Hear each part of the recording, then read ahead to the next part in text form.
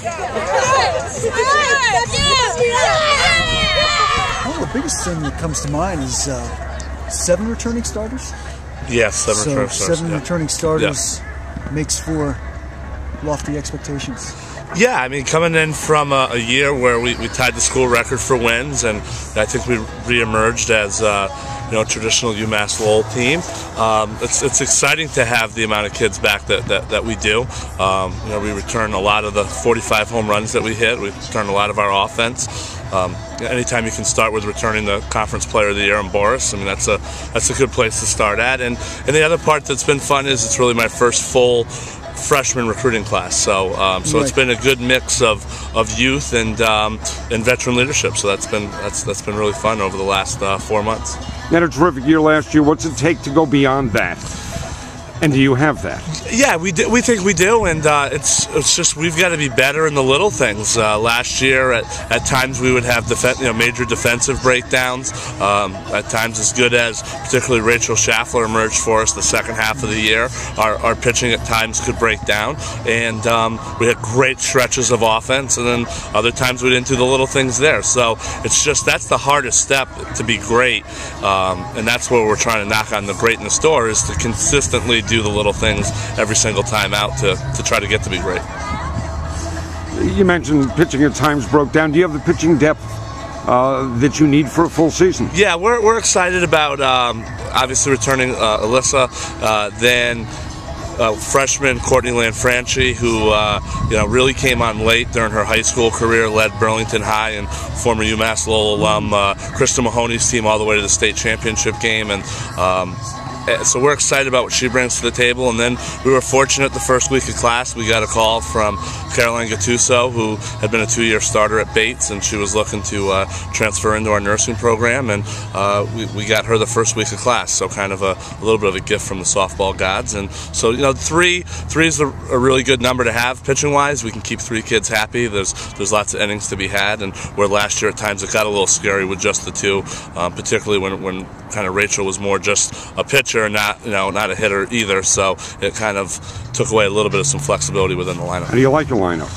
We like it a lot. I think it's got everything you would want in it. We've 2 freshmen at the top, left-handed kids that are going to be speed kids and hit with some power, and speed all the way through to our first 3 kids, and then speed again from 7 on down to 9. And then we got some big bangers in the middle of the lineup. So we've got some lefties in there, and I think people are going to be excited to watch us hit. Talk about speed top and bottom. You talk about bangers in the middle. Does it give you, as a coach, as a manager of a game, does it give you more flexibility? Yeah, when we played Brown on Saturday in a scrimmage and kind of a cold, windy day, and it was the type of day that a lot of runs weren't going to be scored, so we ended up manufacturing 3 runs on 2 hits, and so it gives me an opportunity to take a breath and say, hey, we can win on a bunt, we can win on a home run, we can win on anything in between. Where maybe last year, again, we had some speed, we had a little bit of short game, but we were really dependent upon the home run. As important as pitching is, part of the run prevention is pitching. Part of it is defense. Is this team defensively strong? I sure hope so. That's my supposedly area of expertise, and we've been okay in that aspect. Our first 2 years, or my first 2 years here at UMass, and I think we're taking a step forward to be better. And a lot of it wasn't the physical aspect; it was our emotional, mental aspect with things at times. And I think we've taken that last step to be a much more mentally strong team. How do you develop mental toughness? Well, we brought in a sports psychologist in November, and he was pretty powerful in what he did, and so we're just really working a lot with routines and releases, and really not encouraging isn't a strong enough word, but I'll use that word, encouraging our kids to forgive themselves after mistakes, whether it's a perceived bad at bat on their part or a physical or mental error in the field. That was really our weakness over my first 2 years here, that we would hold on to those mistakes sometimes for weeks at a time, and we're becoming much more forgetful in a good way with these things. Our memory's starting to shorten up, where the first 2 years our memories were way too long on failure. Now listen to you talking, it sounds like this is a good ball club. That said, is there a difference between being good enough to win and knowing how to win? And if there is a difference, does this team know how to win? That's a really good question.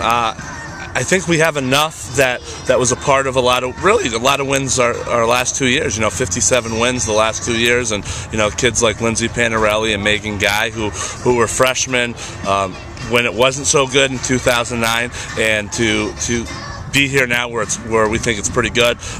So I think they know how to win, and the freshmen that we've brought in are winners, and so I think it's going to be a good combination of that. But at the end of the day, that's why we play the game, and that's really the last step for us, is to can we do it consistently. And we talk about win forever, and that's not winning ball games, but that's playing like a winner all the time, and we haven't done that in our first 2 years. But I think that's what we're going to do this year. Talk about your schedule. You said what worked against us last year was our schedule strength. Not so much the case this year. Yeah, that was.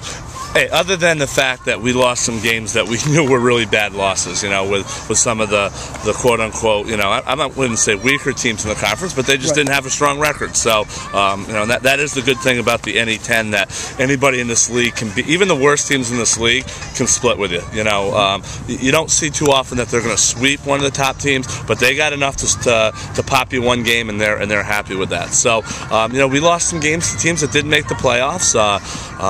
And so we knew that going in, that certainly was not in our favor.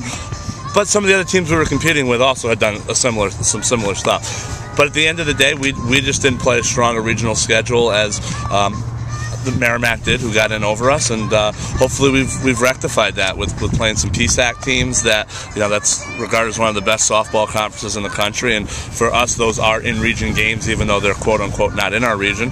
And being able to pick up Dowling, who won the ECC regular season, being able to pick up Dominican, who won the CACC regular season, Malloy, who won the ECC tournament, I think is going to A, make us a better team because it's great competition, but B, hopefully help us if we don't take care of business and win a Northeast 10 conference tournament, that we have a little better shot to get in.